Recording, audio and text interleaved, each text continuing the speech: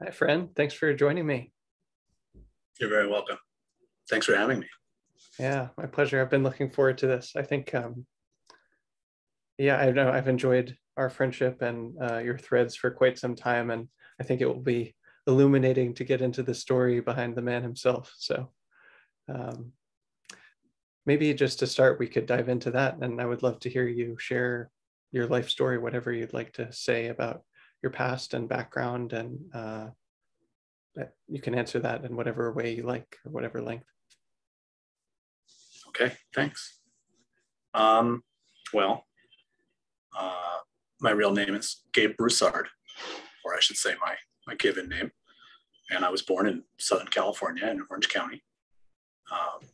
I grew up Catholic in a very trad Cath fundamentalist family. We were part of a religious community called the People of Praise, which is the same religious community that Amy Coney Barrett, the Supreme Court Justice, comes from, although she's a little older than me and I didn't know her. We moved up to the Northwest when I was 10 years old and stayed in religious communities. And I was a part of that until I was a teenager and rebelled hard. And I had to go through a lot of tribulation with family, and then eventually sort of decided to that I was a militant atheist and that I was going to do that instead. And it was sort of followed along with that for a few years. And but really, I was pretty adrift and struggling, and I had a baby when I was 22 and realized that I did not have the skills that I needed to take care of that kid. It was as I was holding her in my arms, the thought that occurred to me was, I have no idea how to be a man. And so I thought I should go learn. And I went and joined the Marines with the thought that they would do that. And also, I think I intuited that I could recover some of the structure that I was missing from the cult-like communities I had been part of previously. And that was a true deduction, I think. And I spent 7 more years in the Marines. And then I got out when I was about 30, and it's kind of hit the limit of that mode of meaning making and that mode of structuring my life. And a lot of things fell apart all at once. So I went searching for a therapist to help me out, and eventually found this big 6'4" utility kilt wearing Burning Man Ranger who was also a therapist, and he helped me work through a developmental trauma that I was previously unaware of, that was sort of like a gravity well in the space of my mind, sort of sucking everything toward it. And after I worked through that, I realized so that took about 2 years. And after I got through that, I spent the next 6 months not in therapy, but thinking about it every day and thinking about the inner transformation and what had happened and the work that I had been doing. He had sent me to a Zendo to sit, and he had sent me to various martial arts studios to find the one that worked for me. It really helped me sort of reorient and use the soldierly skills that I had in the service of my heart. So sort of reorient me from a soldier toward a warrior, so to speak. And I felt obsessed with that transformation after I got out. I just wanted to know everything about how it happened and how to do it, how to do more of it. So I went back to him and I said, hey, I'm interested in, I think I want to seek enlightenment. Is that something you can help me with? And he was like, I don't know, but let's try. And so I spent the next 5 years working with him, doing free association psychoanalysis, run through a cognitive behavioral lens. So I sort of learned about my internal symbolic order and how those thoughts informed the emotions and behaviors that sort of formed the complexes while at the same time I was really doing a lot of intense Zen meditation, a lot of martial arts work, and experimenting with lots of different spiritual practices and modes and those things, to see what would happen. It was very much a see for yourself, go experiment, go find out what works, what doesn't, what happens when you contrast them, especially. I worked with him up until around the middle of the pandemic, when we parted ways. And that's about the time I got on Twitter. So then I found all of this group of weirdos, which I'm very grateful for, and have been kind of taking the reins myself and guiding my own journey from here. Beautiful. Thank you for taking me through that. Definitely some points I'd love to dive into, and maybe just to start, in this lifetime, I've not been in the military, and I doubt that's in my karma for the rest of this lifetime. And so I'd be curious to hear just what that time was like for you, and if you could sort of paint a picture of what being in the Marines was like for someone, that doesn't know too much about that. Sure. Well, I spent 4 years active, and I spent 3 years in the reserves. The reserves are pretty chill,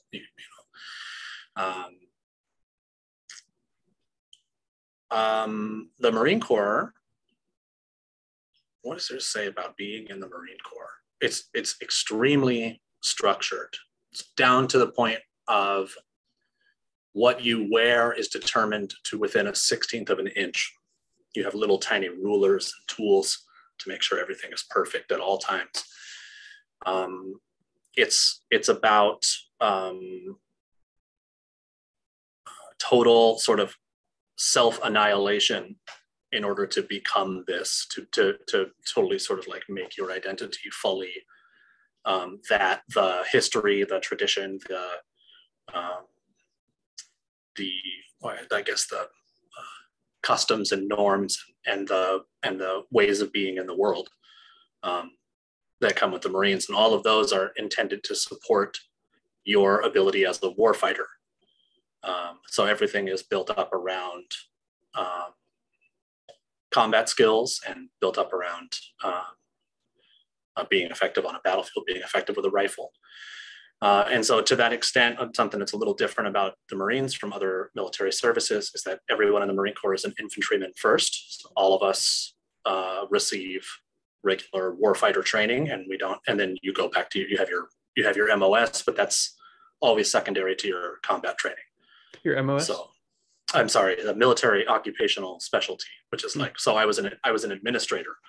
I spent a lot of time helping people with awards and arranging travel for colonels and things like this. But your primary job is to train for fighting every year. So, what sort of strengths or virtues do you think you developed through that period of your life?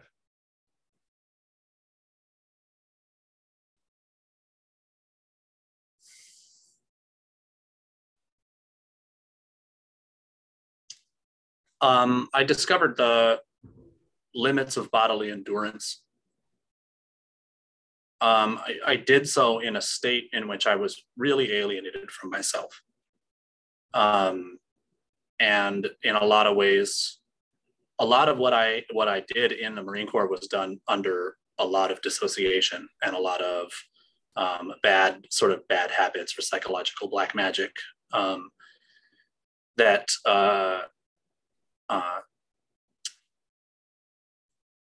took a long time to undo when I got out. But I think some of the good things that I brought out of it was an extreme self-discipline when needed. And I know how far my body can be pushed. And my mind doesn't limit that anymore. Wow. Do you think it would be possible to be enlisted in the military and be in active duty in a way that wasn't invoking sort of psychological black magic or bad habits or things like that?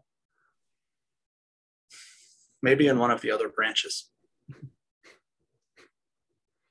But the Marine Corps very specifically uses cult-like techniques in boot camp, and then afterwards to keep a kind of mental control, a control over the self-concept that I think can only really be maintained through pretty vicious self-coercion and dissociation.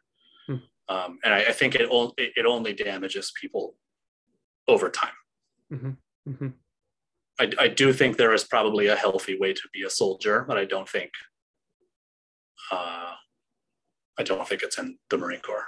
Mm-hmm. It has me just speculating, perhaps idly, what it might look like if you could help military services structure things so that they weren't systematically damaging people or something like that, and instead like psychologically strengthening. And if that was indeed possible, makes me curious about that. I think there is a way. I mean, I think you can reach extraordinary psychological strength in the Marine Corps in terms of having an identity that is blended with a communal organization or an ideological construct. You can I mean, people sacrifice their lives for their fellows and for their country, and that takes extraordinary psychological strength to do that. But I would say that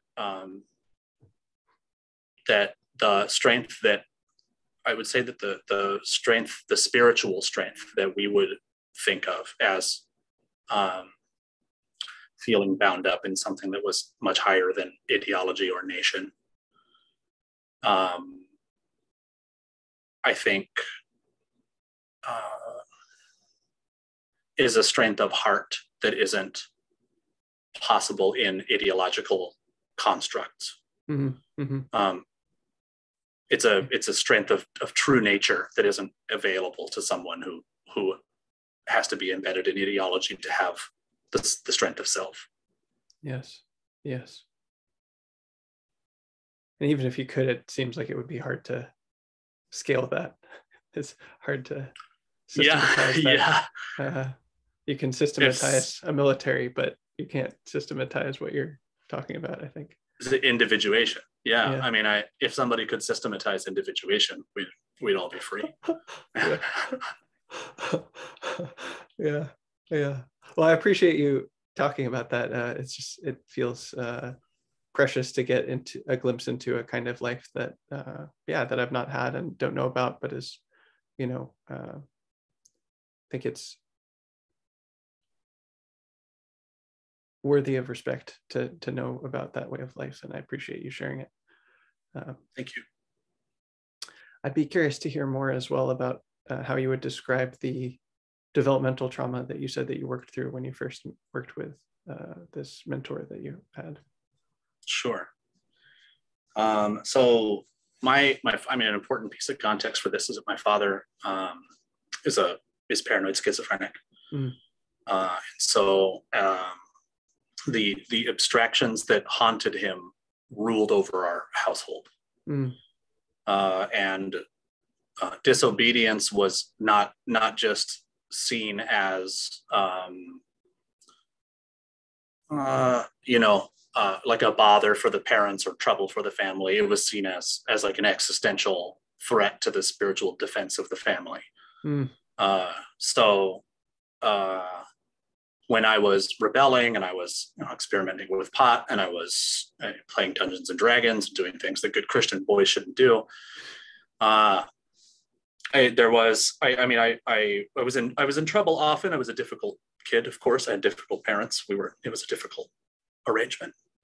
I was in trouble pretty regularly, and I think the final straw was that I had installed the game Diablo 2 on my parents' computer, mm-hmm. and my dad sort of like opened the computer to see these like spinning pentagrams, like not recognizing that the game was some like stupid metalhead, you're going and killing the devil type of thing. He thought I was bringing demons into the house, and he was, and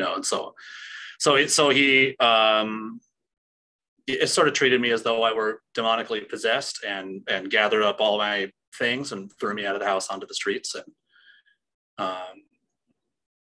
And I lived out there until,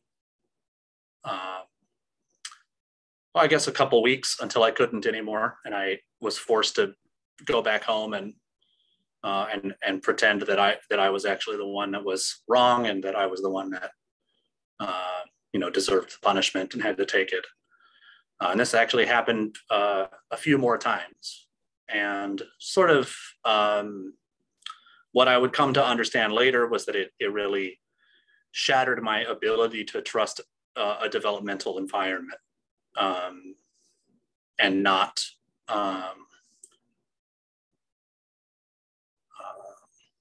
be pathologically self-conscious all the time, and not just kind of be terrified of, I don't know what the thing is going to be that's going to get me kicked out, or that's going to find me totally vulnerable to the world without any support or defense. And I lived in that orientation, from the age of, I guess I was 16 when that happened, until I was able to heal it when I was 32 or 33.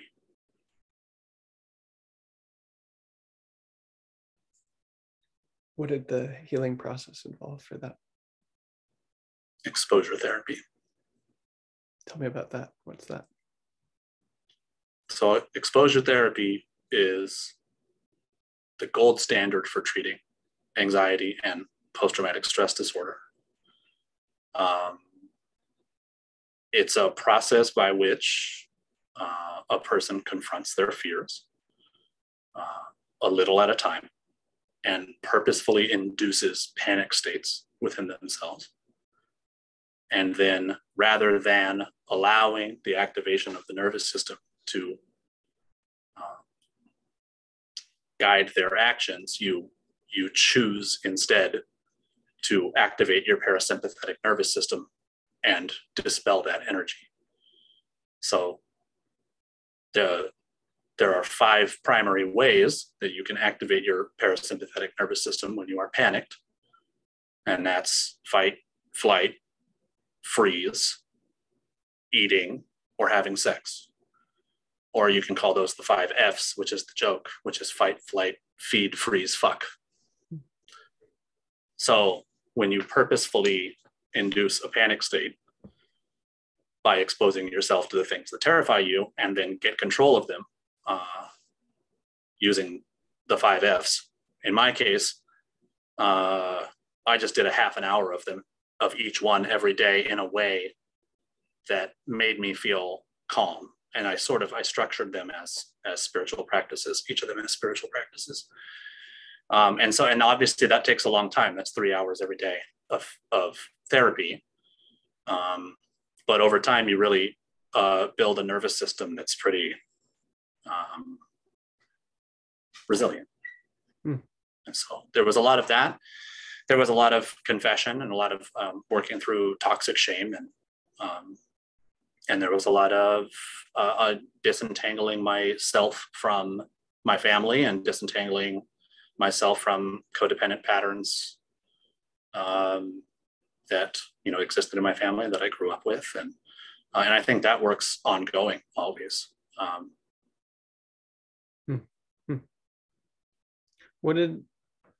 Can you sort of paint me a picture of what you exposing yourself to these triggers and then working through them with the 5 Fs might have looked like on a given day?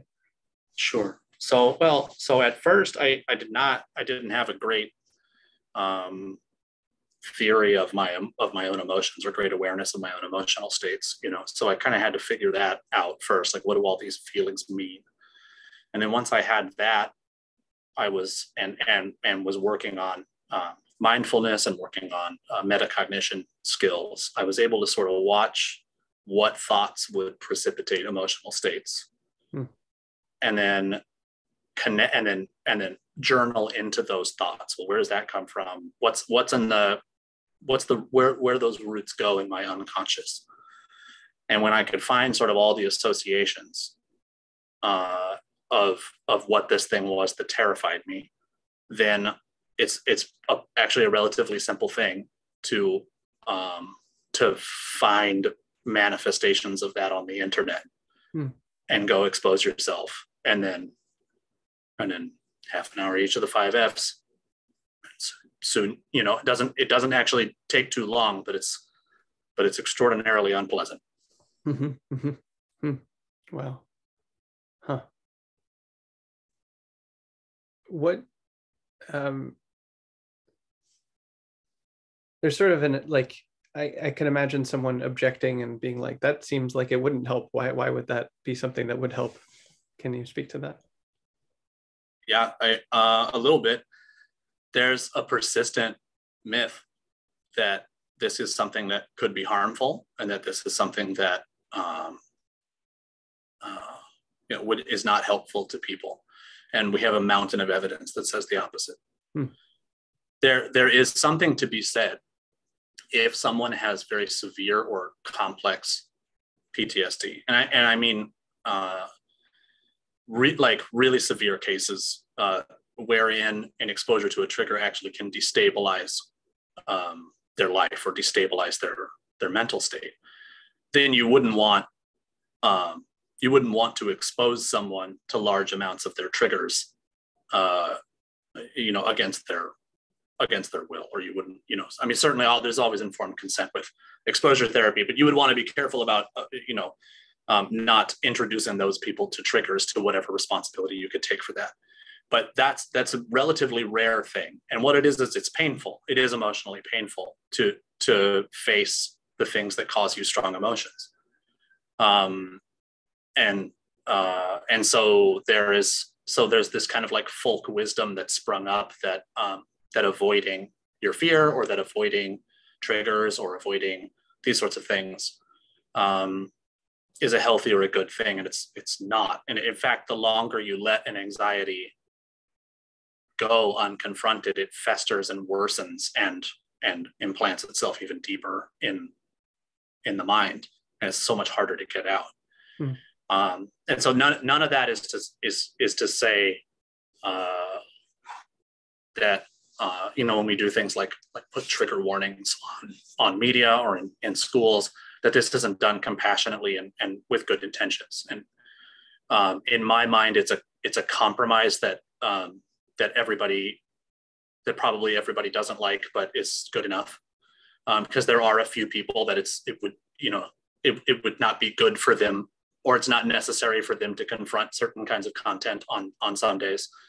But by and large, creating an environment in which people can avoid feeling their fear is really quite detrimental to their health. What did you see start to happen for you as you practiced exposing yourself to your fears and doing the 5 Fs? Like, what kinds of shifts happened for you?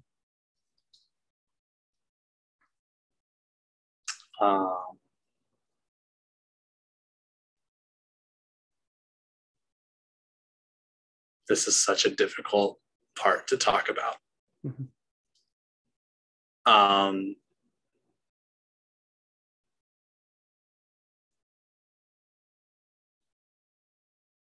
You're polishing the mirror. So you become truer.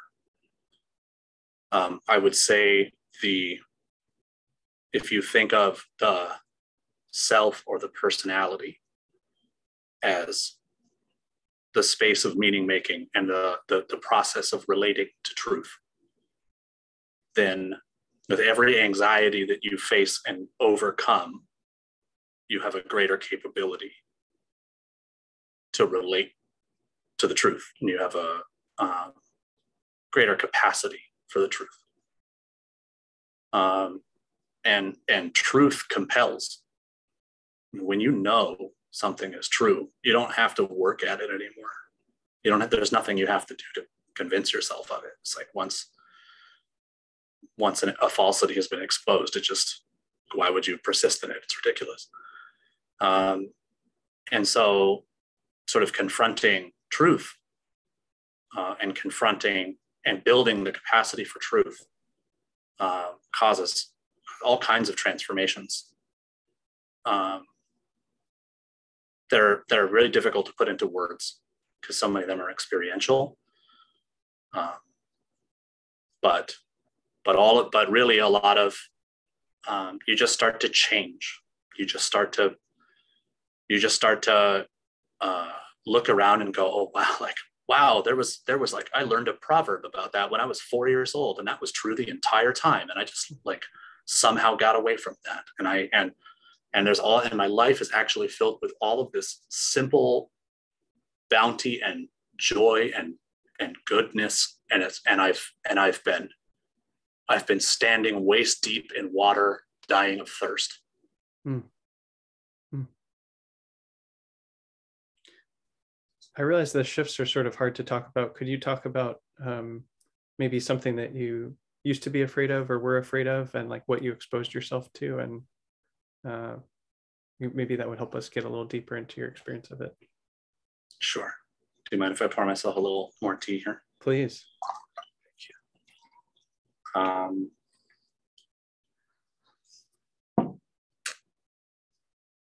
Well, maybe most directly, one of the things that I really struggled with was a very complicated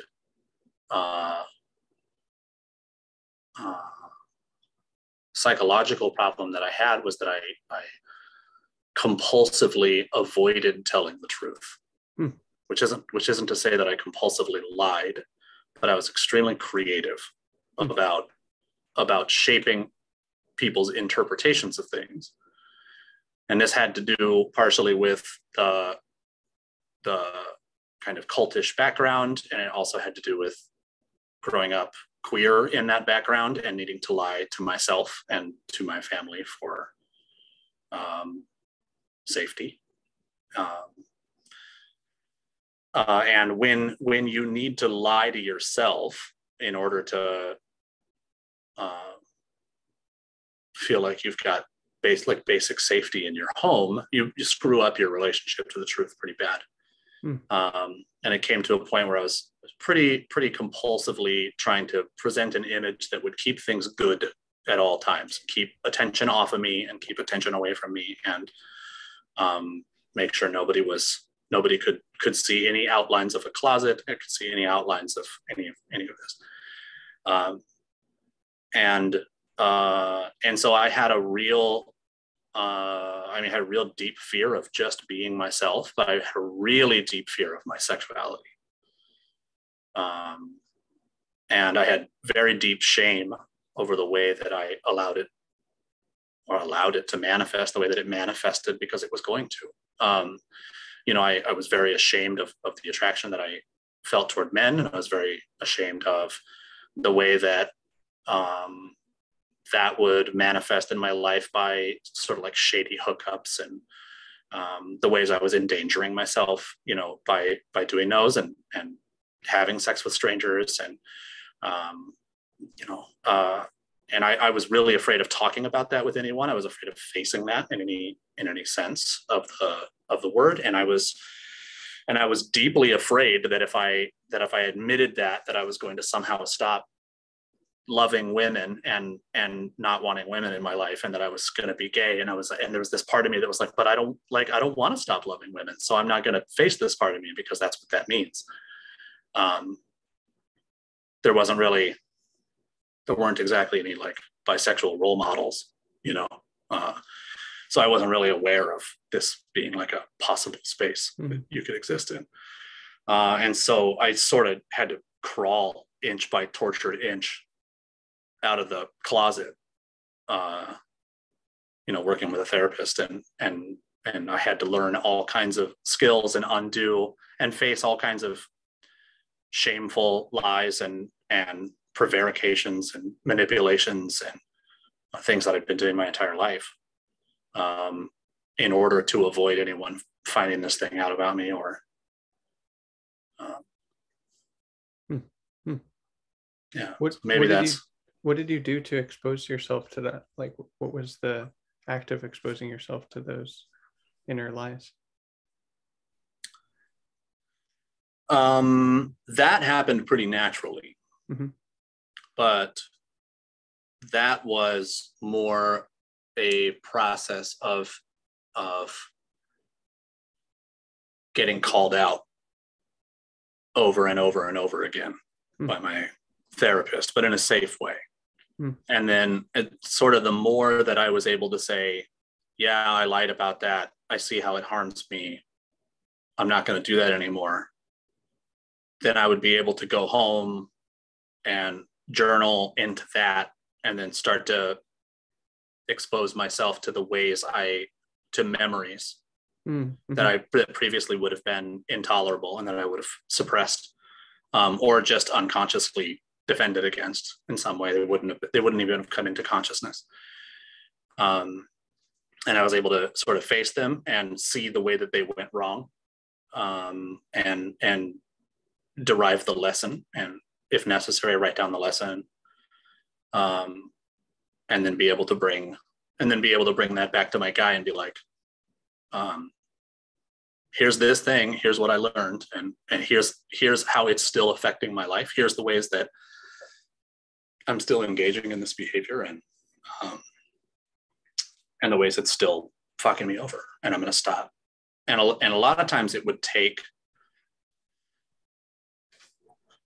there's never easy, direct one-to-one correlations between these things, but eventually you pull on enough of the threads that a piece of the Gordian knot loosens up, and then you get a big pull, and it loosens everything up, and you can start to work with stuff. Mm-hmm. Mm-hmm. Mm-hmm. So in that case, it looks sort of like journaling with specific memories from your past. Yeah, journaling was really important. Mm-hmm. Mm-hmm. What would you tell someone who's maybe interested in this practice about getting started with it?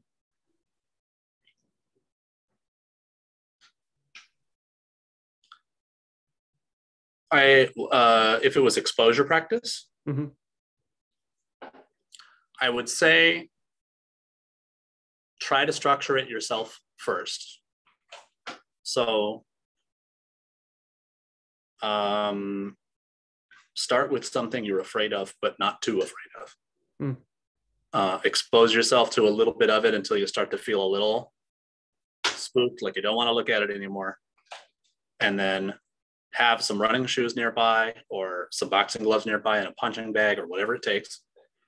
And go dispel that energy, and then see how it feels. There isn't an immediate satisfaction that comes from it. It's something that happens slowly over time, when you start to realize, as you go back to re-expose yourself, that it's just not working. And if you can structure it yourself, and you can keep it in control, and not send yourself into states of real panic that are destabilizing, then I say you can do it yourself. But a lot of times, if you cannot do that, and a lot of people can't, and there's nothing wrong with that, then it helps to have a professional who can help structure it for you and keep you accountable, and have someone to answer questions, and sort of the scary or unknown parts of doing this. But it's not an inherently extremely risky thing that requires a professional to face your fears. It's just if you let your internal signals guide you, and be willing to push yourself just a bit, a lot of people can do it on their own.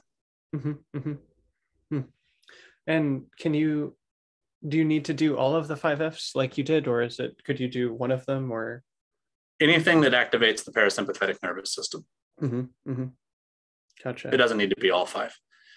There some fears, some bundles of nerves will only calm down via certain things that you do, and there are strange and kind of beautiful egoic resonances sometimes between the things that will work and that won't work. You'll be scared of some things that you can punch down until you're bigger than them, and you'll be scared of some things that you can only run away from to feel safe. And that's just how it is. Hmm. Is that why you tried to do all 5 every day for a while? Correct. Yeah. Mm-hmm. Just to Wasn't make taking sure you any got chances. everything. Yeah. Exactly. Yeah. Yeah. Uh-huh. I'm sort of imagining, as you said that like, for example, I don't know, maybe I'm afraid of expressing my anger, or there's anger that I have at someone, and that might not resolve until like I was punching and fighting. Is that the kind of thing you're talking about? Sometimes, yeah. I, Mm. I, I think so. I think the way in which you're wounded and the way in which various forms that the 5Fs can take are often linked. Mm-hmm. If Mm-hmm. someone makes you feel if someone has made me feel very small, then using a punching bag to get that energy out helps a lot, because that helps me to feel like I'm equalizing the size. Mm-hmm. If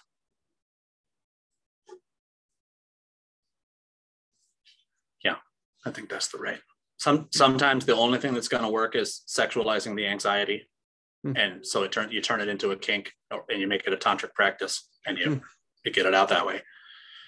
Sometimes the only thing that works is freezing in place. So you sit zazen while you're panicking, and you just hold it, and you just sit with the panic and feel the fullness of it until it dies down. Sometimes it doesn't die down, and you just sit for 30 minutes with panic, and that's garbage. So I always try to always sit at the end of my 5Fs just in case. But if that's the last thing that'll do it, then you'll get there eventually. But I'd just way rather be punching and running and eating and doing all the other stuff first, you know. Wow. Well, I feel like that answers so much for me right there. What you just said about why why traditions would want you to sit still, and why that would be unbearable sometimes. I hate sitting still, and I've done many hours of it, which is part of why I hate it. And so the idea of like, oh yeah, do that last, and the idea of, you know, fighting or running sounds great. So yeah, I'm interested in this, hearing you talk about it. So appreciate you sharing it. Yeah, thanks for asking about it. I'd love to ask as well about this technique that you've shared before about the ideal apology. And can you tell me what prompted that experience of developing that technique, and what that's been like for you? Sure. So I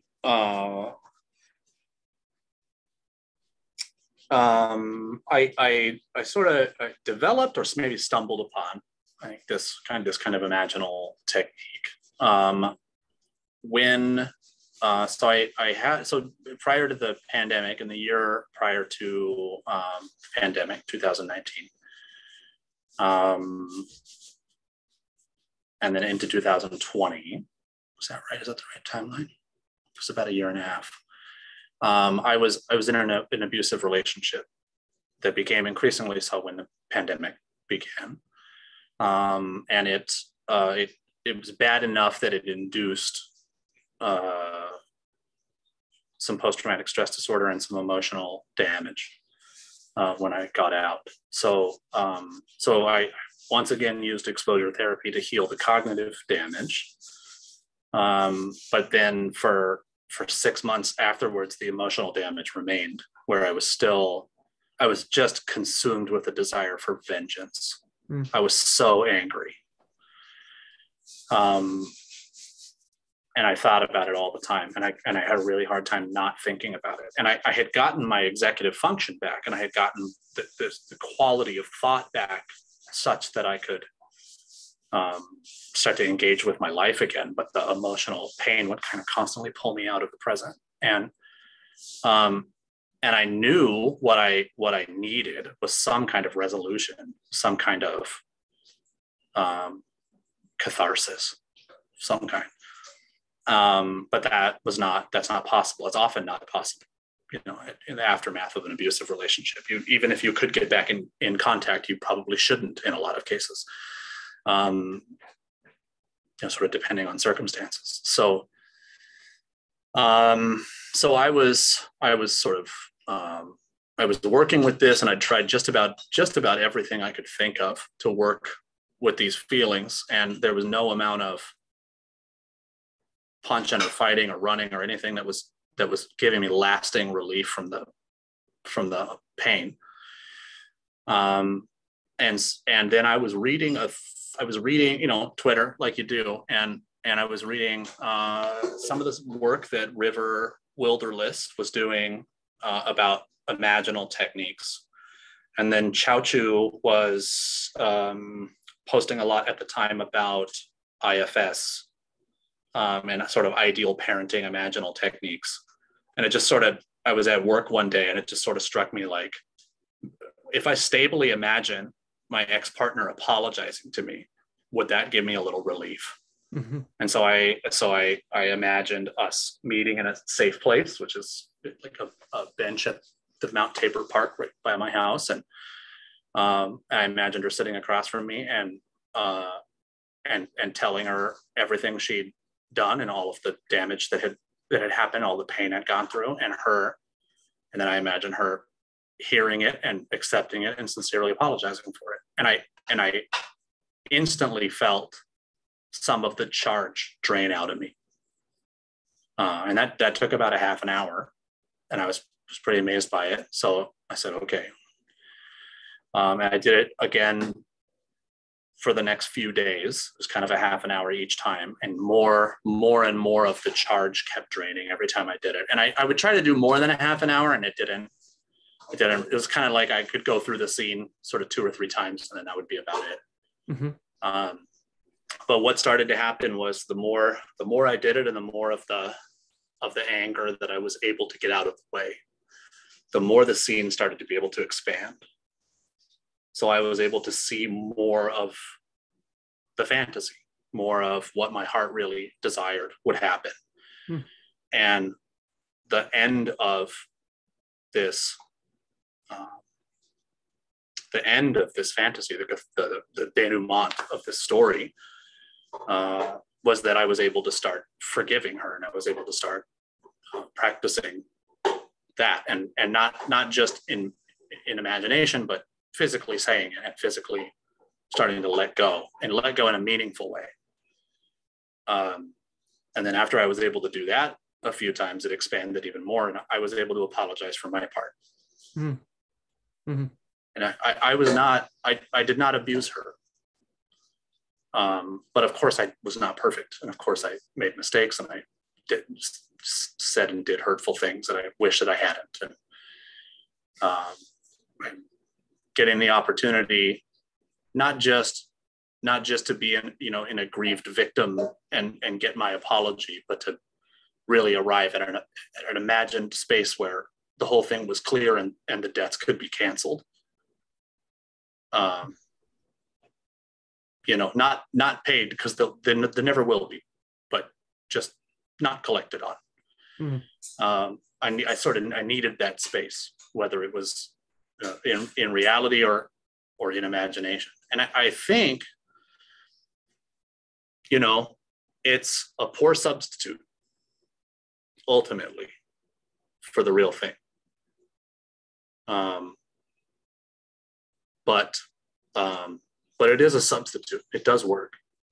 And it gave me a lot of relief, and it helped me heal a lot. It's still something that causes pain from time to time. It's still something that needs to heal. But I think time will do it. Time will do the rest now. Mm-hmm. I'm not sure I could have. It may be in a way this imagined, this ideal apology was sort of sutured the wound. Mm-hmm. Mm-hmm. What sense do you make of like the 5 F's not working to resolve that, and then this technique working to help you heal that?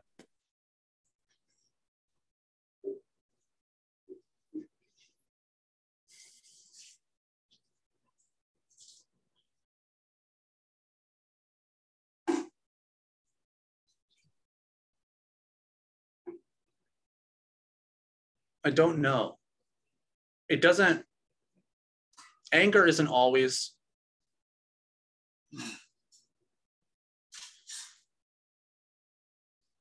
not all anger is the same.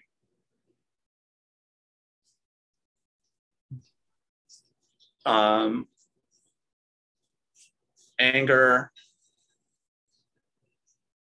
that's coming from a place of fear, that's coming from a place that within yourself that sort of can be refined, can be disciplined.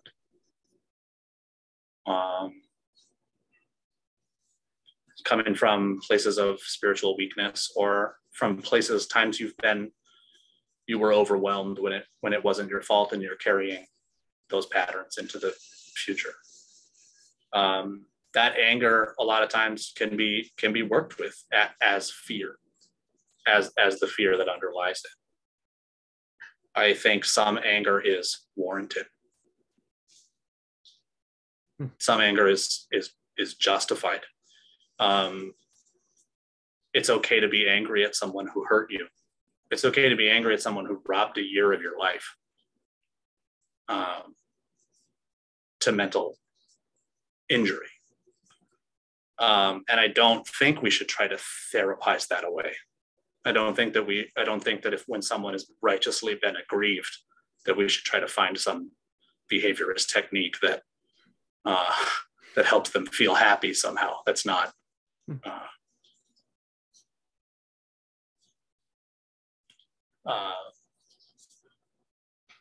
That's crazy. Yeah. And part of what I'm sort of inferring or adding as well is that, like, in this case and similar cases, it's sort of a relational thing, and the resolution is relational as well. Of like, it's not just like in your nervous system, it like has to do with a very specific person that you had a very specific situation with. And so even though you couldn't actually have a conversation with your abusive ex, like imagining that would sort of address it relationally with the specific person. Does that sound accurate? Yeah, that sounds spot on. Yeah, I would say it's still in the nervous system, but that you're not gonna get in there via your relationship to yourself, which is what exposure therapy works on. It would have to be. And yeah, that sounds great. Sounds just right. Do you think, like, I'm assuming that you still are not able to or not willing to speak to your abusive ex, but like if it turned out that was logistically possible, she was willing, and it was safe for you, would you still want to have the same kind of conversations in reality? I would not. Can you say more about that?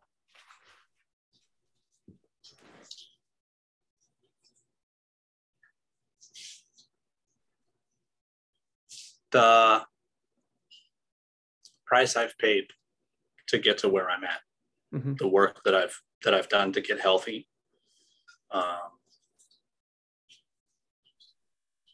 is now an important part of my self-construction. I don't think there would be anything I would get out of it, and I don't trust that she was a manipulator, and she psychologically abused me, and I would not trust that. I would not trust that it would be a safe situation. Yeah. I know you said in the hypothetically it was safe. It's hard to conceive of how it could be. Yeah, it's like psychologically, like of course physically it's not unsafe, and but yeah, it's hard to conceive of it. I wouldn't do it.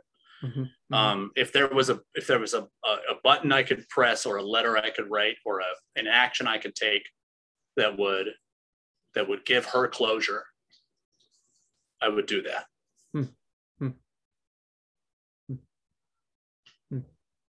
And I would hope she would do the same for me, but I wouldn't read a letter from her either. Yes, that makes sense.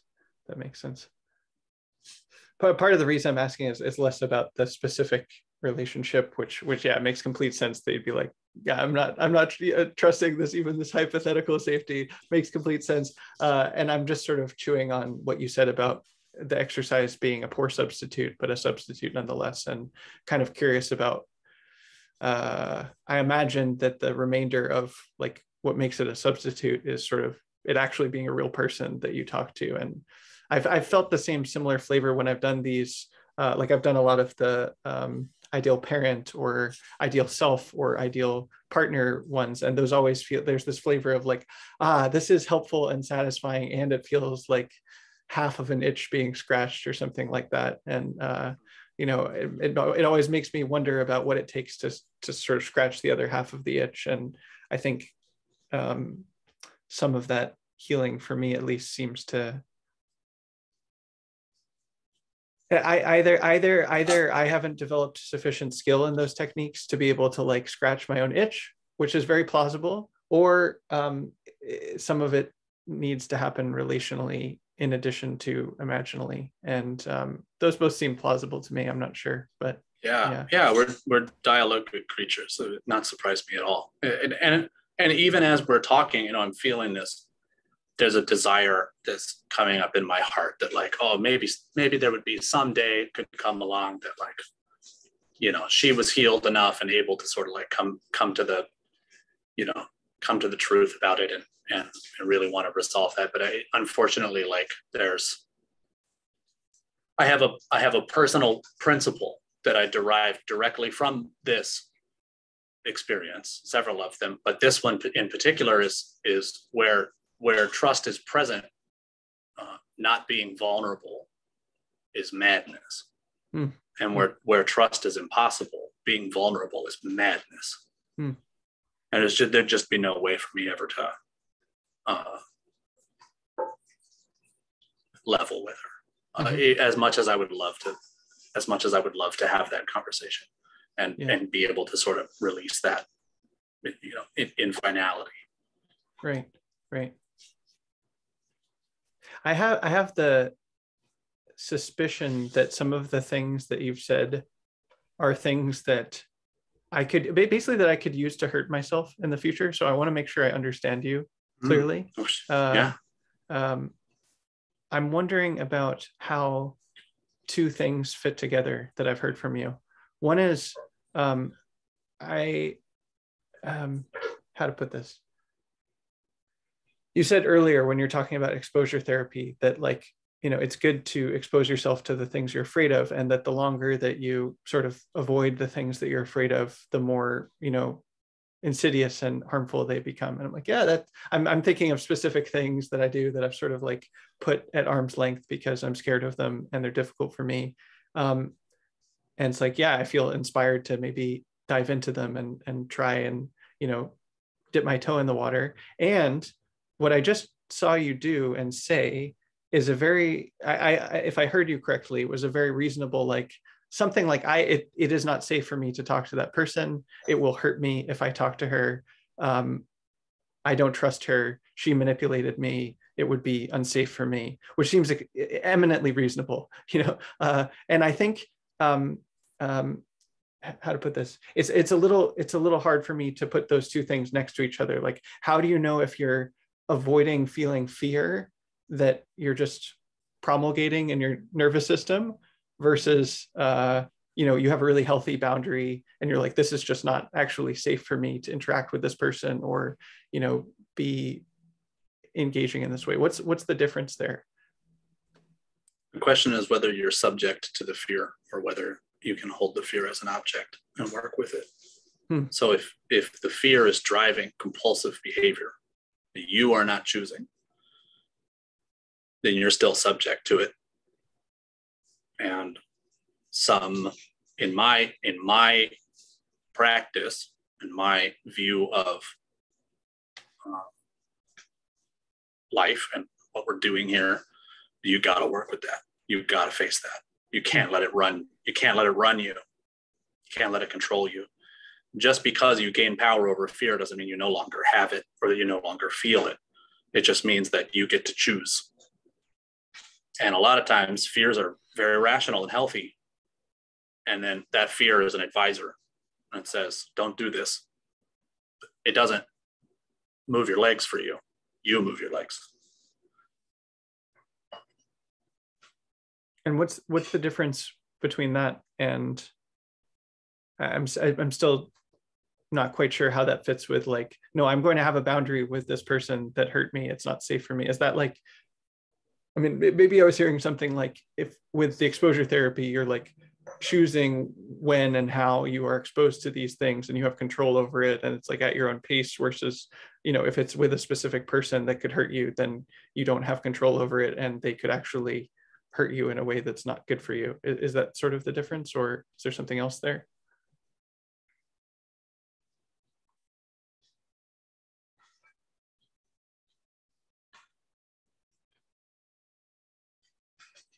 I don't think that fear is bad or evil or wrong. Mm-hmm. It's information.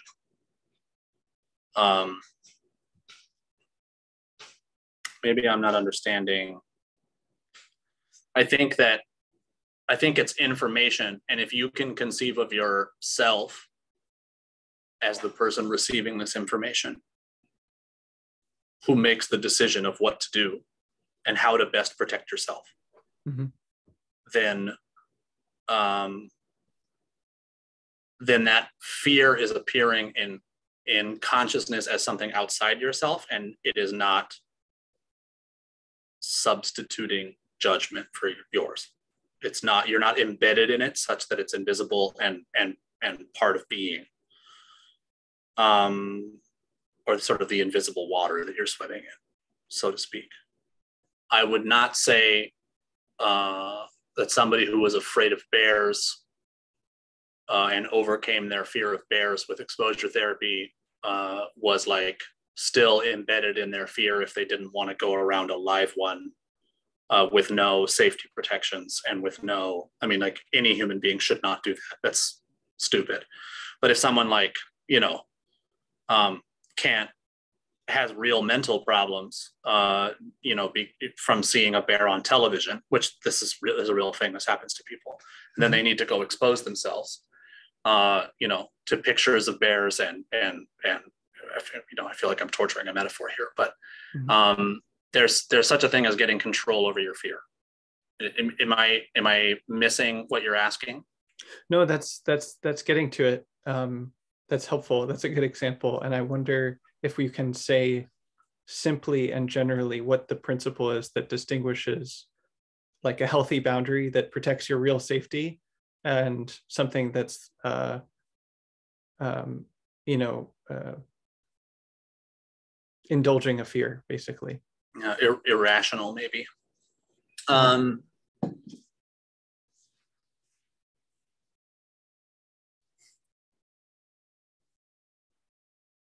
Trying to think if there's one generalizable principle you can use.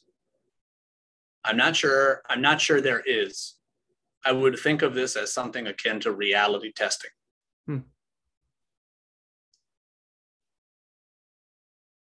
Where you would be, when you have a fear come up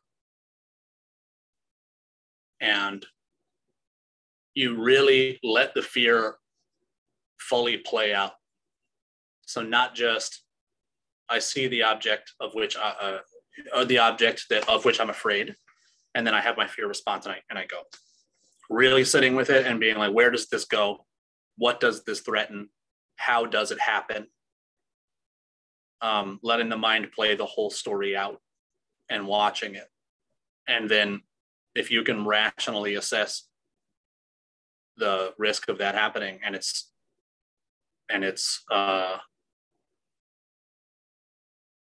well, if you are not irrationally avoiding it in a case where it's extremely unlikely, right? Or if you are not impulsively overriding it in a case where it's too likely, you know, if you're behaving in a way that's consonant with the real risk, the real consequences, the real probabilities, then I would say that you are in control of that fear. Mm-hmm. Yeah, that's well said. Thank you. That's helpful. Yeah. Part of what I'm thinking about is that I'm digesting in the background is there's a situation that's been painful to me for some time, and there's a lot of terms that are associated with that in my mind that I've had muted on Twitter for quite a while, and then a number of accounts that are associated with that pain for me, where I've muted these people. And so as I hear you speaking about the exposure therapy, I'm thinking like, oh, is that helping me, or is it exacerbating those fears and challenges for me?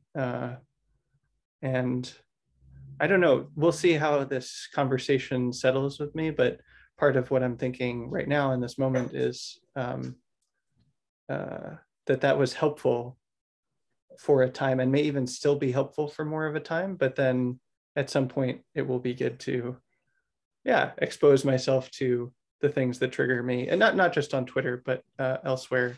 It seems, basically like a conscious cope for a time. It's like, yes, this is a cope, and like what was needed for a time, and at some point it will be time to pay dues on that cope. The bill always comes due, mm-hmm. but that doesn't mean it's not worth it. Mm-hmm. You know, and like you said, there are different kinds of anxieties. You know, there are different kinds of not every emotional reaction that you have is rooted in a deep-seated terror. You know, sometimes emotions can be overwhelming that aren't rooted in some fundamental sort of like misfiring of the sympathetic nervous system. And that's not, going and exposing yourself to that over and over again would just be self-torture. It would just mm-hmm. be. Yeah, I think when you mention that, that's making me realize as well that in this situation, part of what's difficult is that the triggers are largely online. And so I don't know if I was, encountering them in real life, there'd be some kind of control that I'd have over them, or like, I could like leave a room, for example, or, mm-hmm. take space or something. But because I don't know, I'm very online. And so it's like, if there's just a flood of these things coming all the time, it's like not, there's something like the digital environment allows you to be triggered just much more of the time, at a rate, depending on what the thing is, of course. But in this case, it's felt like extremely artificial, where it's like, oh, there's this situation that would be much easier to work with if it was primarily just physical, but because of the internet, it's like much harder than it might otherwise be, if that makes sense. Sure. Yeah. I would say to that most of the exposure therapy I do is internet based, mm-hmm. in the sense of the exposure that mm-hmm. I go seeking out is the internet is an absolute wonderland of triggers to go explore and play in, as everyone knows. It's yes. An outrage machine if you let it be. Yes. But when I do it, I have a martial arts gym in my basement, and I have my running shoes are right there, and I've got everything's all set up. And if you don't have that ready to go, and you don't have a lot of experience already doing exposure practice, then I would not say it's a good idea to jump into the deep end all at once. Mm-hmm. I think it's a much better idea to start small and get the gear you need and get the space that you need, and do it that way, or build the routines or the space that will help you get it. But it doesn't. It's pretty hard to go from zero to proficient with it without having somebody there to help with the program.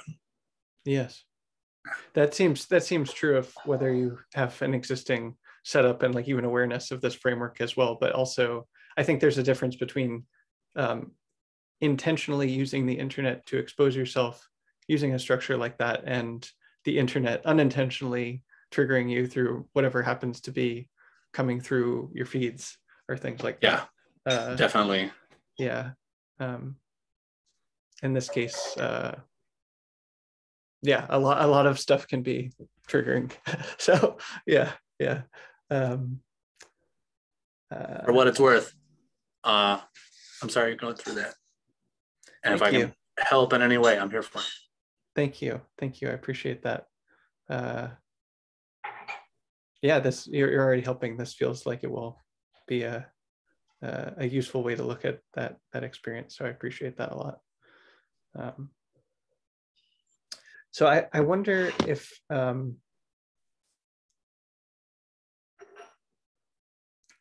could speak to one of the questions I wanted to ask you was about your nightly tweet, which is the thing that you tweet every night. Now comes with a beautiful piece of art, which I quite like. And I'll just read it because it's such a beautiful sentence. You are not inferior to anyone. Good night. I love you. See you in the morning. It's a tweet to myself.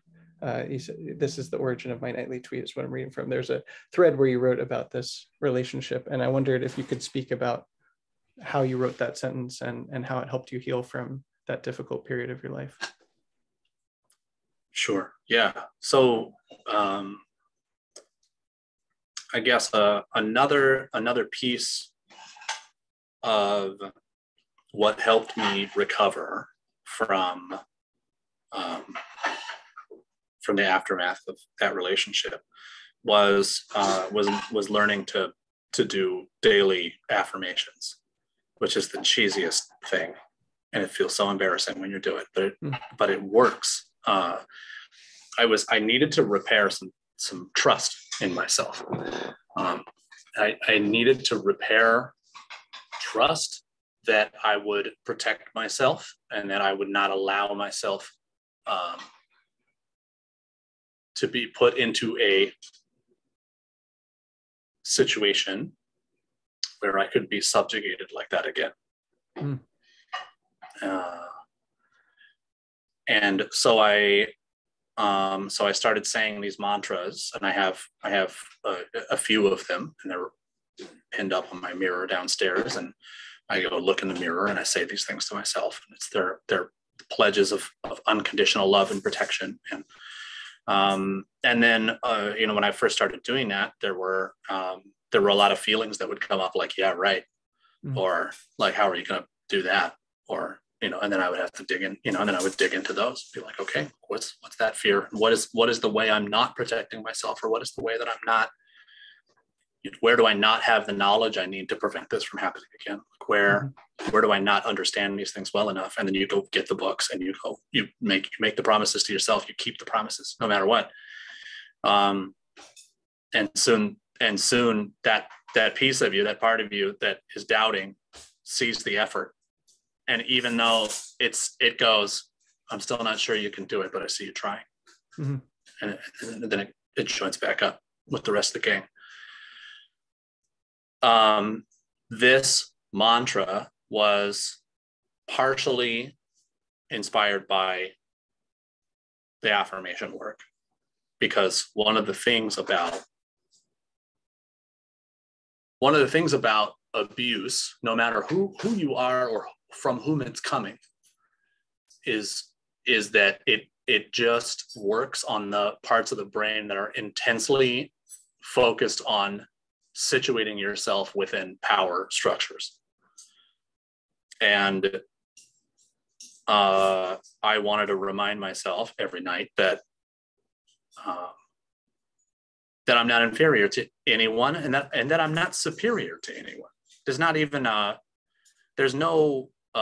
it's a philosophically empty idea. There's no in toto axis or dimension on which one human could ever be superior to another. We're so multitudinous that someone's always ahead of you somewhere, someone's always behind you somewhere. You can't get any useful information in a global context about who's better than who. It's really only useful in very local and particular contexts. I could say Tasshin has a superior skill in meditation to me. And that doesn't say anything about my overall quality as a human being or your overall quality as a human being. That doesn't say Tasshin is superior to me, right? So that was my way of sort of like breaking apart, showing the emptiness of the feeling of inferiority. And another thing that informed this is that looking back on my life, and certainly in this most recent relationship that caused such damage for me, the source of that aggression and the source of her pain, that she was her trauma that she was passing on to me, came from a deep inferiority complex. Mm-hmm. It came from a deep sense of a deep feeling of shame, real anger at what she perceived to be the superiority of men, and real shame and anger at herself for the unconscious ways in which she continued to hold up her own paternalistic expectations of me. And sort of it was her inferiority complex is what made it such that she could never really liberate herself. So I had no need to subjugate her. I had no need to subjugate anyone.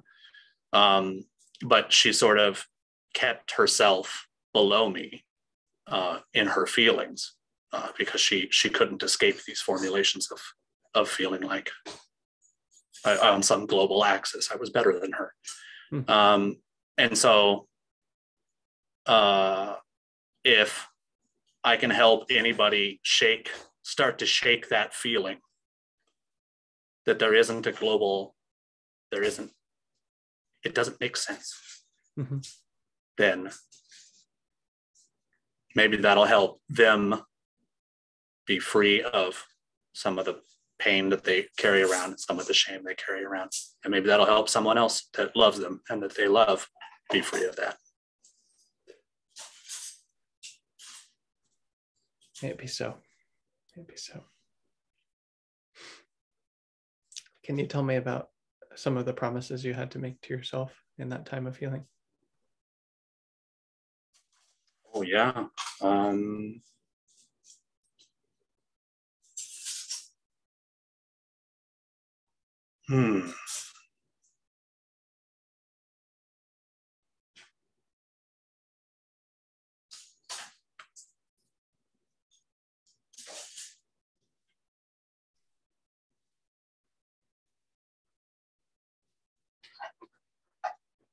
There was I don't know if I'm ready to talk about this yet. I got extremely close to taking my own life.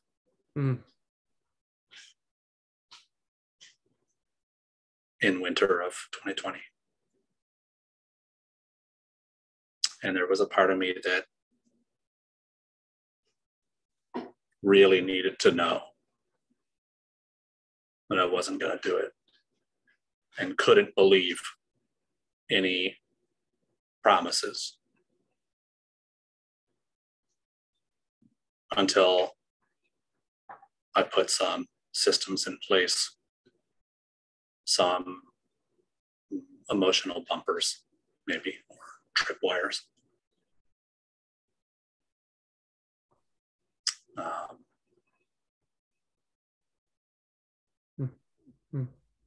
Let some people know that if I'm behaving in these ways, look out.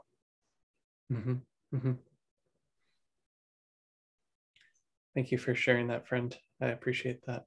And of course, feel free to not talk about whatever you're ready to not talk about. Don't know if that made grammatical sense, but I think you understood. I did, yeah. As you said that, it reminded me of, is it okay to speak about that in response? Sure. I wrote about this recently, so I'm working on a book about metta, and it's almost done with the first version. And I wrote an introduction that I think is like very good as an introduction to the book, but I don't like it personally. I'm dissatisfied with it. I think it's to me, it reads as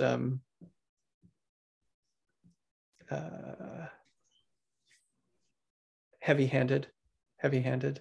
But I think it makes a point well, and not basically, I just share some real stuff about my life, different episodes of my life in which I was very unhappy in particular. And I want to make the point of like, hey, I've been unhappy, and that's why I care about this, because with metta you can learn to be happier, and that's a good thing, you know. And that's why I cared about this in the first place, because I was very unhappy.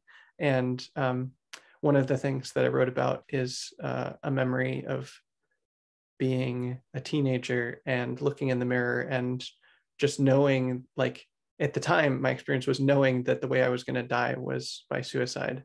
And not like I was planning to kill myself then, but just like, oh, life is really hard, and like I'm going to tap out at some point, basically. And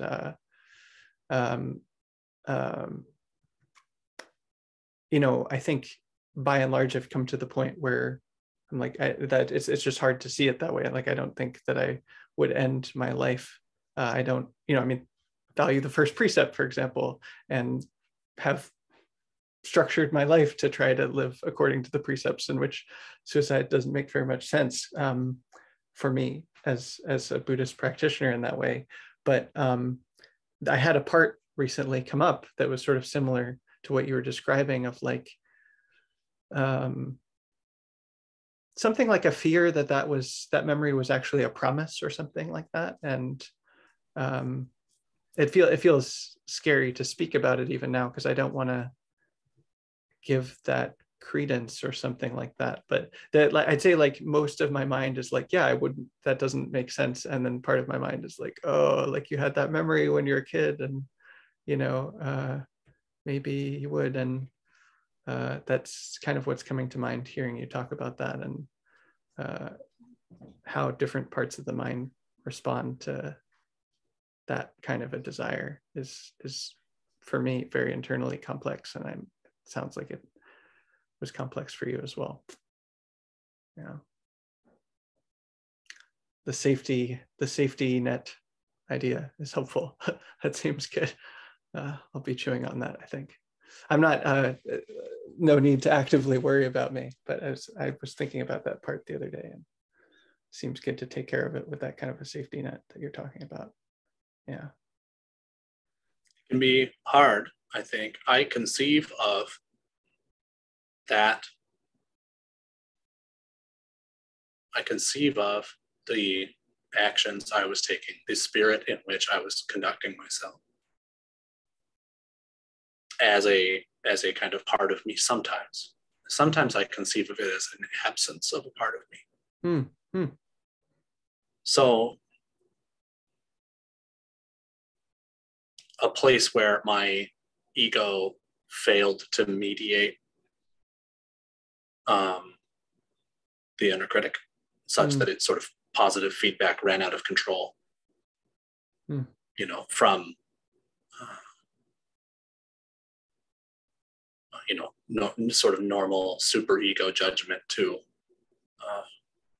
a fire hose of you know, negativity.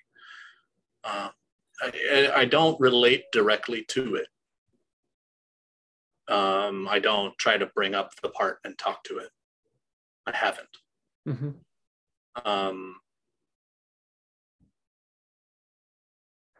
Not yet.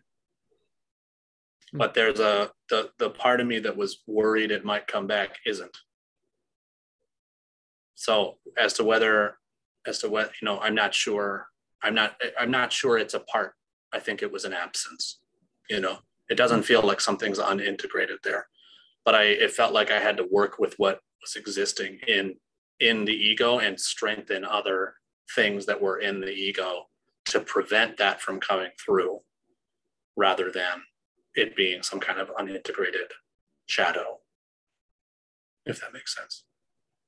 Yes, that makes sense. That tracks with my own experience as well, of like part of the certitude of like, oh yeah, I wouldn't do that, is from really developing selfhood in that way. And if anything, maybe that fear was coming back for me of just, the degree of suffering returning, and that's like the challenge level returning, and that's for me. It's not so much overwhelm.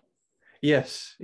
That was what prompted it as a teenager. It was less like being critical of myself and more just like, if life is too hard, then I mean, in a way, I mean, at the time I was, an atheist, and it was like, yeah, you're just then you're out. But I don't see it that way anymore. So yeah, I don't think you get out that way. Yeah.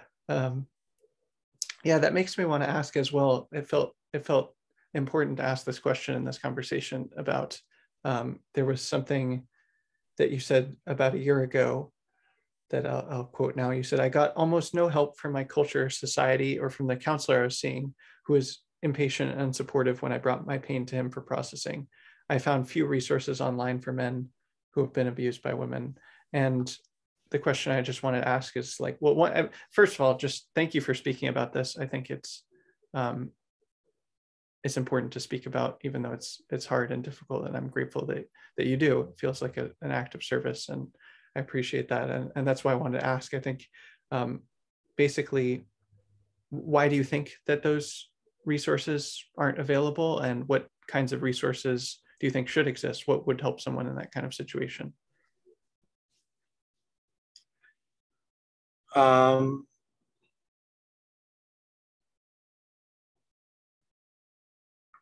I think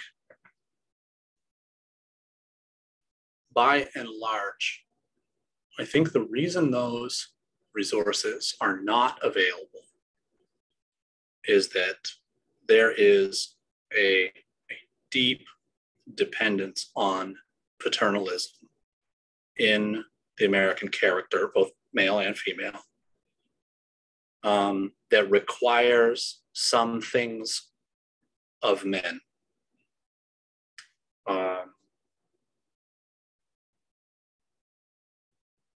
For everyone to feel okay.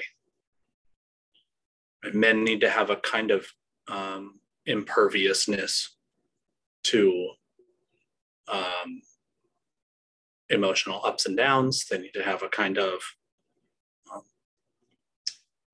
extra agency to be able to get things done or hold things together in a crisis.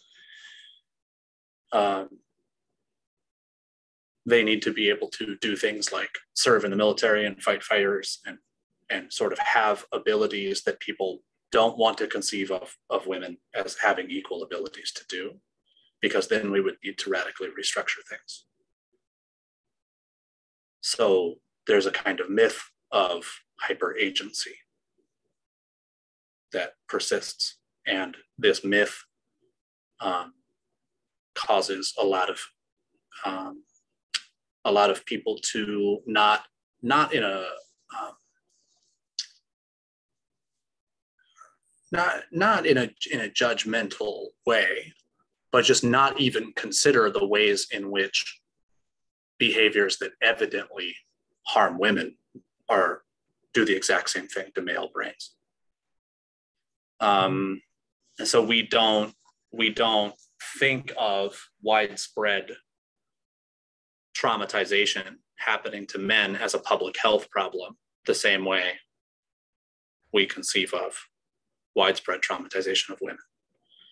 And part of that is not just the paternalism, but also sort of a false idea that men and women are separate political classes with competing material interests.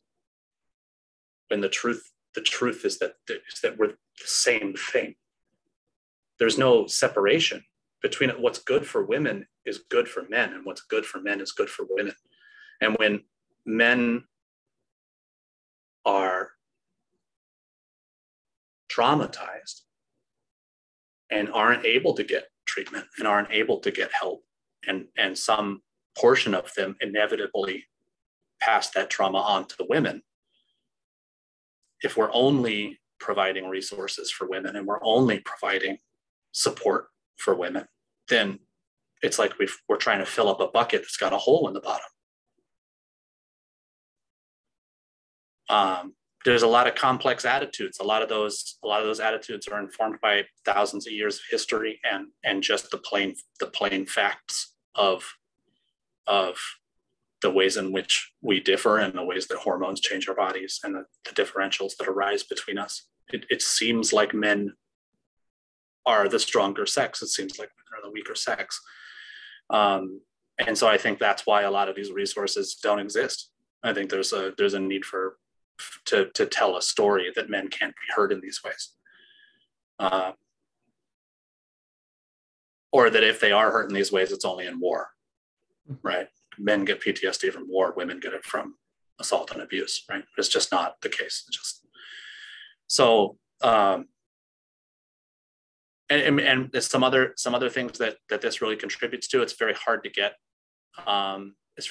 good information about how many men are abused because it's so widely underreported because of what a source of shame it is for men to be experiencing trauma at the hands of someone else. And certainly it's underreported in women too. And I think before this becomes any kind of before anyone takes this as any kind of a framing of the battle of the sexes, I want to do the complete opposite of that. I do not want any of the care or resources that are currently going to support women who have been hurt, who have been abused, to be diverted away and given to men. I want to expand the whole pie.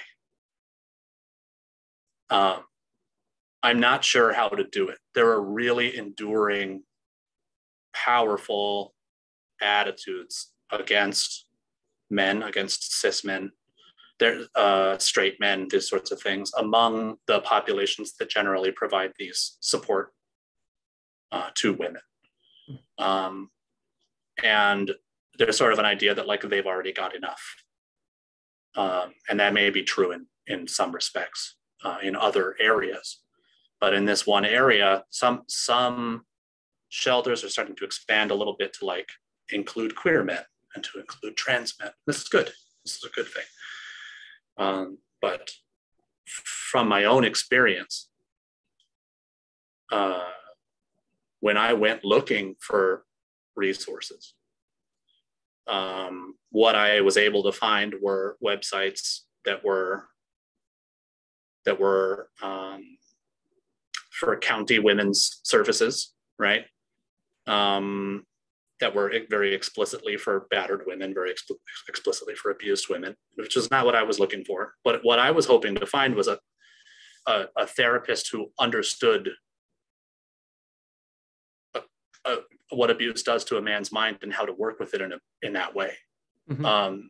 The therapist that I was working with didn't take it seriously, what I was going through.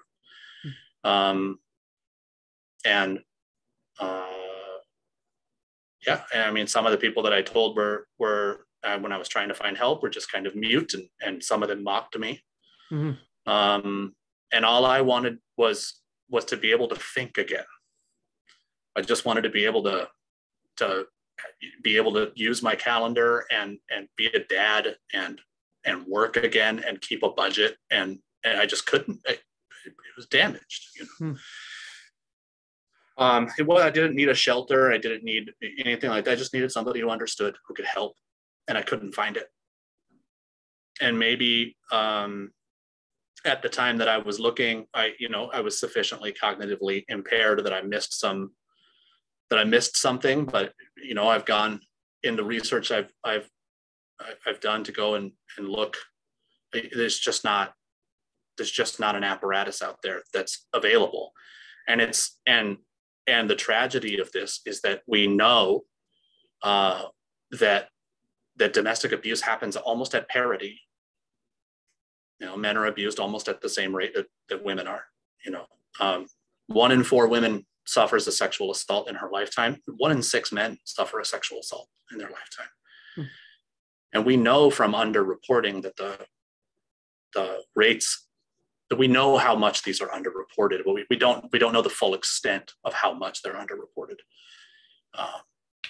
So I think there's a real hidden epidemic of traumatized men out there that are unable to connect with someone who just says, that's real, that happened to you, here's how you can get back. I have no idea how to begin calculating the cost of human suffering that comes from this. And like I said, I don't in any way want to take away from or think that this needs to be in any kind of competition with the resources that are available for women. Mm-hmm. I would like, and I don't think that, I don't see the government getting involved with this, and I don't actually see the current sort of like network of shelters and resources for abused women expanding their offerings to do it, like for ideological reasons, for what I mentioned earlier.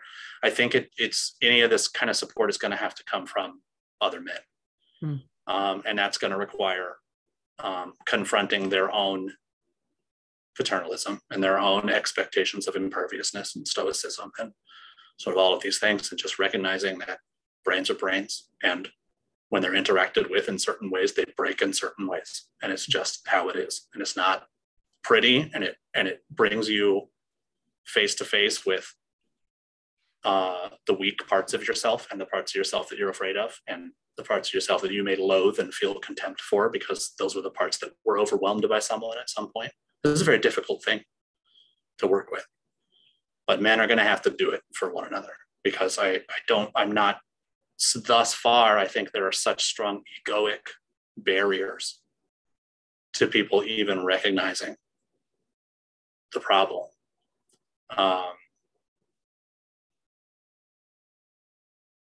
That I don't see a path towards something happening at scale. Mm-hmm. Mm-hmm. That makes sense. It seems like part of what you're wanting to be available that would have been good to be available for you and would be good for other people going through similar situations is like just being acknowledged that this can happen to men, and that it's in the same way that it's not good when women are abused, and that they deserve love and care and compassion. It's like, it's not good if a man is abused either. And like the same sort of depth of human response that's available when you correctly recognize that that's not acceptable for a woman to be abused, just the same feeling. Just the same feeling. Yeah. Yes.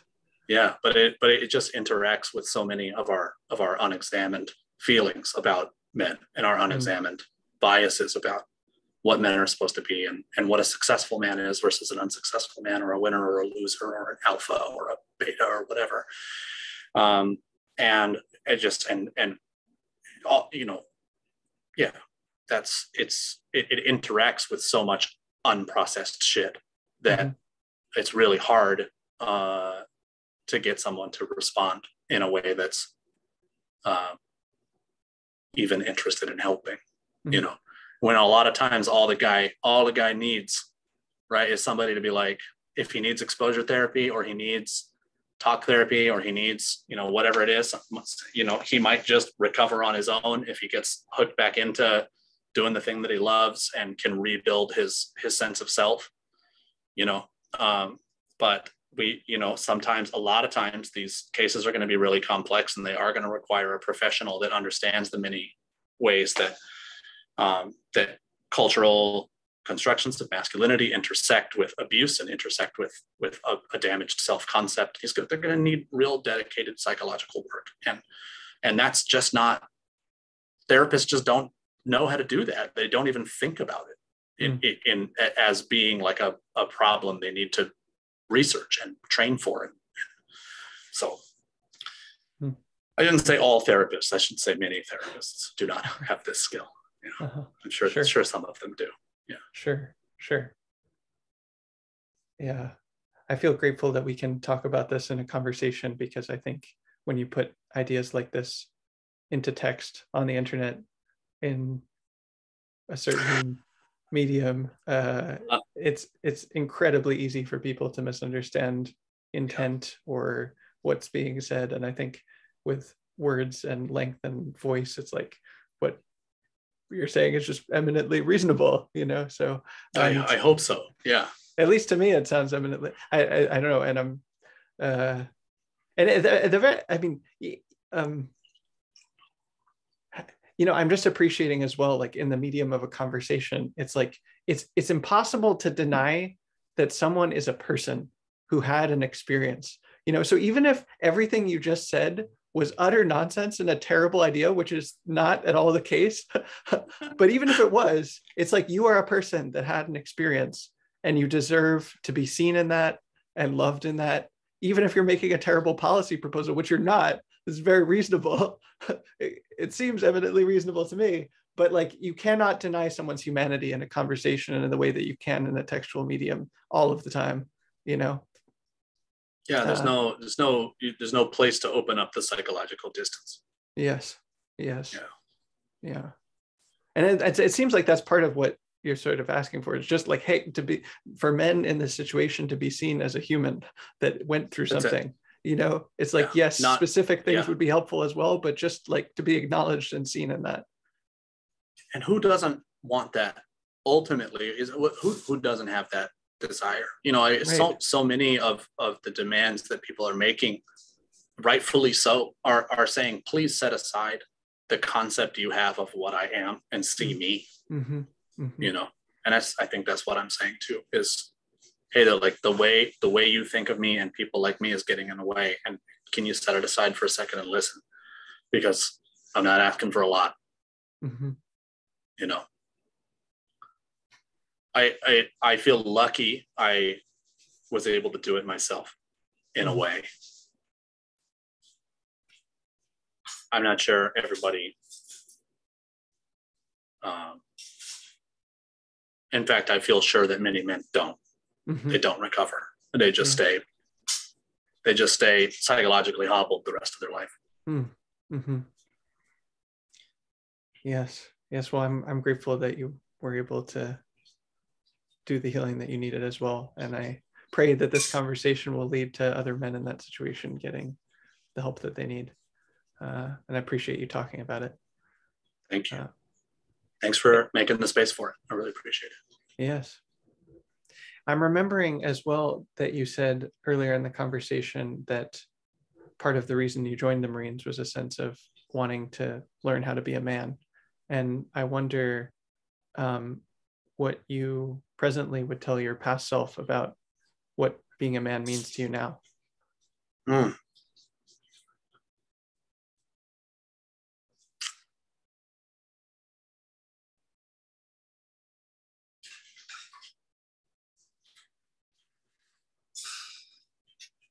That it's something you use to get what you need. It's not something you have to be. It exists between you and the world. It's always a story that's somewhat outside of you, somewhat inside of you. It's always very close to the heart of the story that you tell about yourself, but it's always in the story that you tell about yourself. You can't approach it directly. You can see it it only expresses through the other things that you do.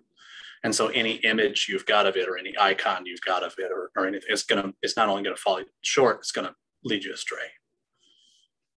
A lot of times, especially for young and underdeveloped guys like myself, under spiritually developed, the image of masculinity, or the image of what it means to be a man, substitutes for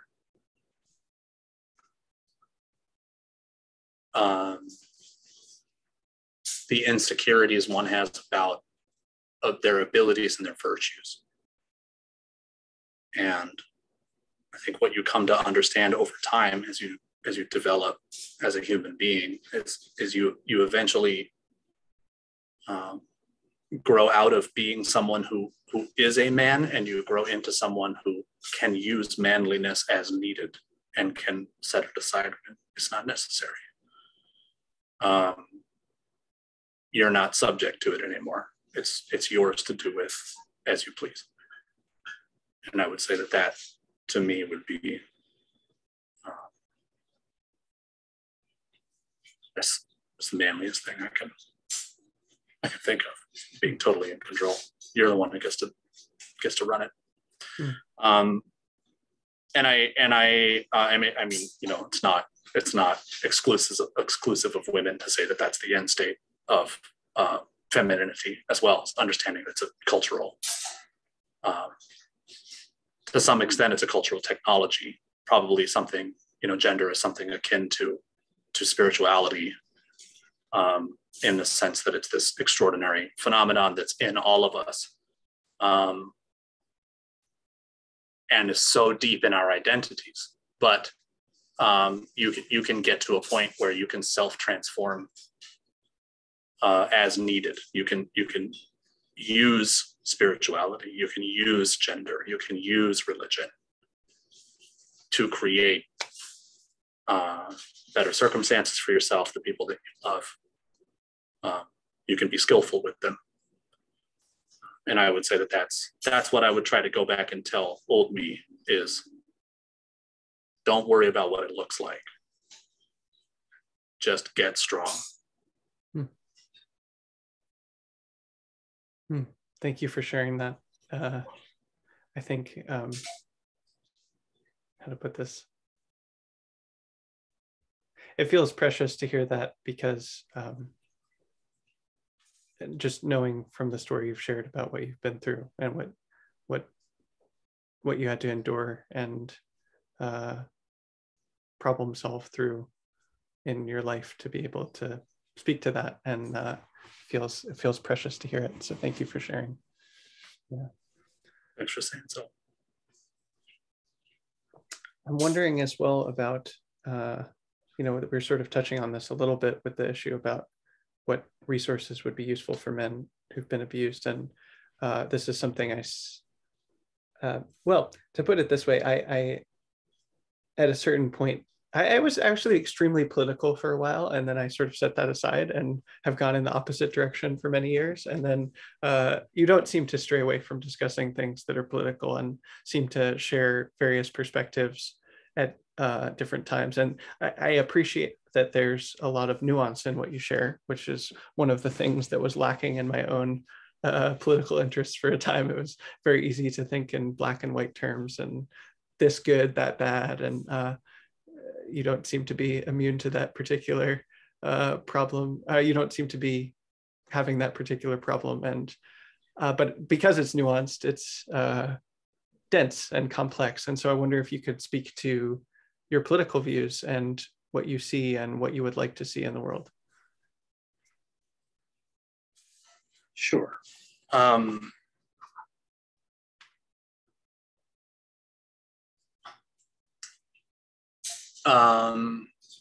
This is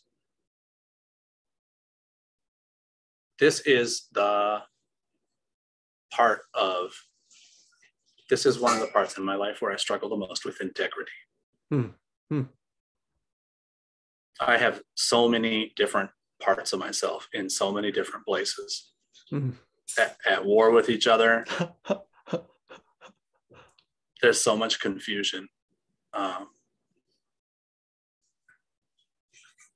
I think about the way people generally, you know, you get on a podcast to talk about politics, and you're going to present them as like, here I'm standing on a hill and I'm shining a light so brightly that no man could falter. Just come with me and we'll save the world, right? And my feelings about politics right now are that I don't know. I don't know anything. I don't know. Nobody seems to know. And I feel like if somebody had the right answer, we'd have heard it and we'd be doing it. I'm not totally. I grew up in a very right-wing family. Like Orange County is ground zero for Reaganite conservatism. And my dad was See, I was afraid of this. We'd start talking about politics. Oh. Everybody start going to sleep. No, I'm just teasing. No. So I grew up very, very right wing, and in not just in my rebellion, but also growing up with the Catholic values that I had. I didn't see a focus on the poor in the right wing, and sort of the fact of that, and my own queerness and the rhetoric of interindividuality and acceptance and being your authentic self that you hear on the left really drew me to the left. And I identified there and worked there and agitated there and fundraised there for many years.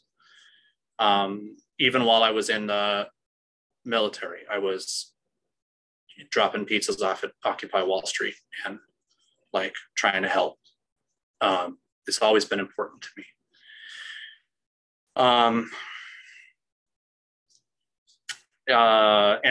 And the last 5 years have been a really deeply disillusioning time, because I feel like things have really transformed from one in which I believed that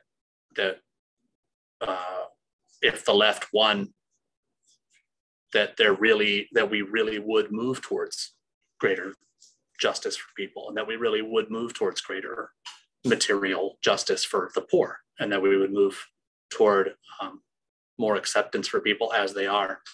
And I feel like what I've watched is that the people on the left are sort of enslaved to the same false dichotomies that the people on the right are, but just from the other side.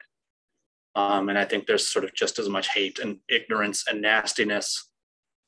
And I've just come to feel like in a lot of ways I was lied to by people on the left who made me feel as though they cared about building a world that would be less alienating and less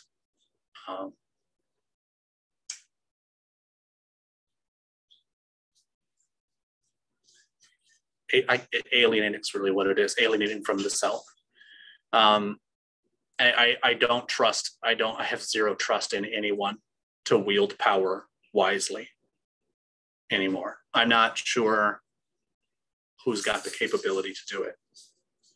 So I feel pretty politically homeless. And maybe, I mean, the way I found Teapot and all of you was sort of via dissident left accounts where I felt like I was looking around at what we were doing and realizing it obviously wasn't working, but nobody was going into the wilderness to search their souls and figure out how it would work. We just kept doubling down on the same things that weren't working. And so I feel pretty politically homeless right now because I think that's my stance. Is nobody fucking knows. It's obvious. And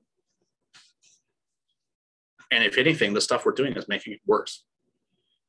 And so I think we have a real meta crisis that we're facing. I think, the empire is declining and climate change is happening. And it doesn't look like we're going to be able to respond to it in a skillful way.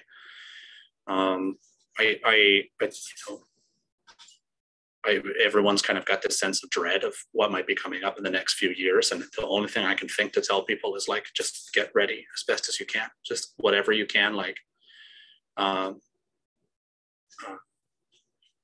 guess it's kind of a position of left localism in a sense that like, strengthen yourself, strengthen your community, do whatever you can to like learn skills you're going to need if there's a sudden drop off in quality of life, or there's a sudden drop off in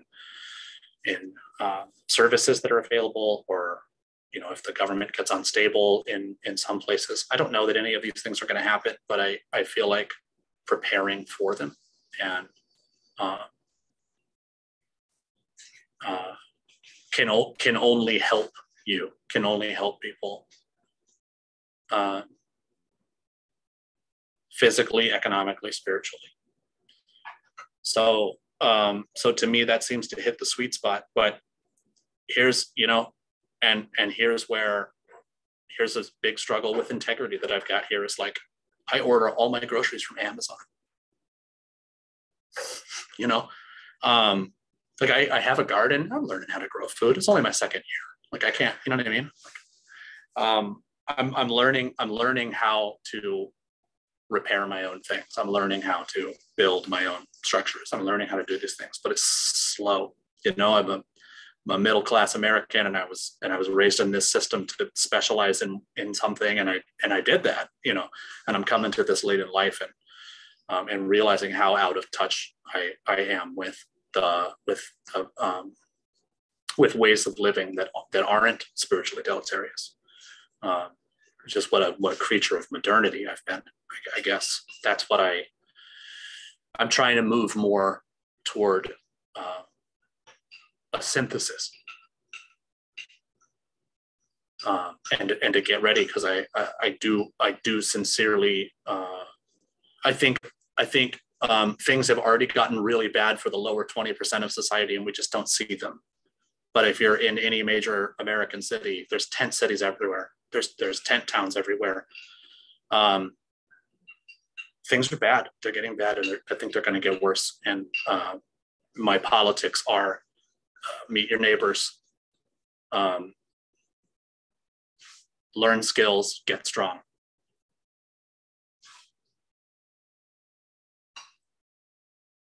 That's a pretty good hill, even if it doesn't have answers to all the problems. That's a good hill.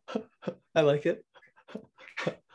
Yeah, it's honest. You know, it's honest, which is lacking elsewhere. So I appreciate you being honest. I'm trying. Yeah. Well, something else I wanted to make sure to ask you about is, I know that you've recently started a coaching practice, and I would love to hear more about that and what you do in your coaching practice, and what kind of person is a good client that might want to work with you, or anything you'd like to share about that. Thanks for asking.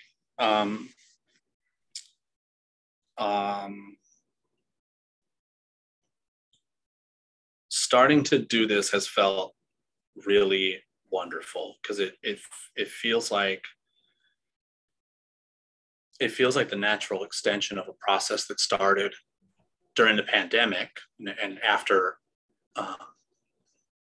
the wound that I received from that relationship. Really, I really had that crisis was an opportunity to rebuild my life around spiritual practice. And not just have it be sort of an accessory to whatever else I was doing, but to have the rest of my life supporting the practice. And this feels like a really lovely extension to be able to also start to bring my profession into practice with that. Now I have not gone full time with it yet. I'm still a general contractor on the side. But what I've been doing so far is meeting with clients and getting to know them, and helping them to see a sort of broad overview of their life, and the kind of domains of their life, and then where they would like their lives to be. And then we look at the differential and why their lives aren't what they want to be. And oftentimes there's something multifaceted going on, and it's a lot of times there's cognitive behavioral things happening. And I'm not a therapist, and I don't do therapy, but I understand cognitive behavioral theory very well, and so I could sometimes help with insights or see connections between emotions and behaviors and so forth that are not apparent to people. And then the other part of it is working with meditation, particularly non-dual meditation, and having them focus on nothing and all of the strange, mysterious things that happen when you do that. And then checking in with the self and with the maps of the cognitive behavioral complexes that drive us in a lot of ways, and that sometimes limit us and that provide structure for our lives. And you can see the reflection sort of the non-dual work in the changes to the cognitive behavioral structure of life. And so sort of by creating a fruitful dialectic between these, sort of like concentrated irrationality and concentrated rationality, then we can really start to reveal what the mechanics of the gap in between, what the mechanics of the self look like, and what's holding that back, where the injuries are, where the limiting behaviors are, where the limiting beliefs are, and we can start to work with those by pursuing improvement of one's immediate circumstances and immediate life.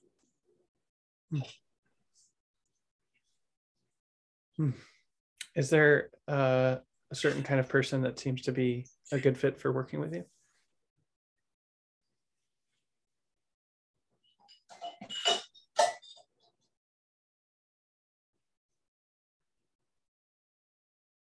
They're very diverse so far.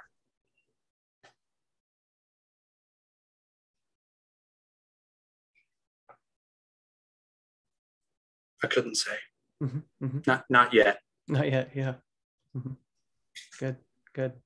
I wouldn't be surprised if someone was hearing this and felt called to work with you. So I hope that happens. I think there's a lot of skills that you have to offer folks. So yeah, I'm glad that you're doing that work.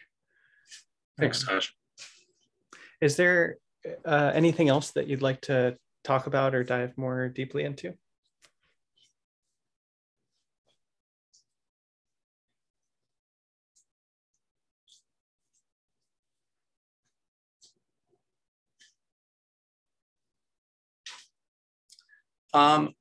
Since I've got your platform and your audience watching this, I might say, if you go to my Twitter profile, which is @vividvoid with a little underscore, there's a link to my Discord. And we're doing a weekly meditation there, which is just basically sit and zen. There's nothing to it. And that starts at 8 a.m. every Friday morning, Pacific time. Yeah, 7:30. I do instructions, just real basic stuff to get people started. And we've got that going, and some other fun things, or some other kind of great things going on there too. We set intentions for the day, like a lot of us set intentions for the day and share music and poetry. And there's an Iliad reading club going on in there right now, which is super cool. It's a neat little spot for like-minded folks, people who are. So if I couldn't say the link because it's a bunch of gibberish, but it's there in my profile. If anyone wants to come hang out, we're glad to have you. Yes, great. I'm glad you're mentioning that, and I'll put a link to that in the. I like to reference tweets in the thread that I post out for these, so I'll put that in the thread for sure. Yeah. Thank you. Yeah. Well, thank you so much for speaking with me. It's been a real pleasure, and I learned a lot from hearing you talk about the different things that we discussed. So thank you for sharing yourself so fully. My pleasure. Thanks for inviting me on.